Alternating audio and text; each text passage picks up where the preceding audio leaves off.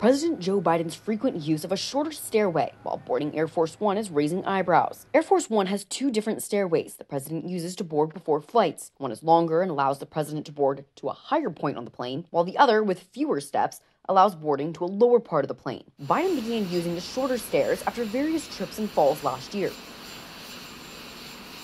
And recently, a Secret Service agent has remained positioned at the bottom of the staircase to keep him from getting hurt. Former President Donald Trump was known to use the shorter ladder during inclement weather. Trump was 70 years old when he was elected in 2016. The added precautions for Biden come in the wake of special counsel Robert Hur's report, calling Biden's competence into question. Hur referred to the president as a, quote, elderly man with a poor memory. Biden is now the oldest sitting president at 81.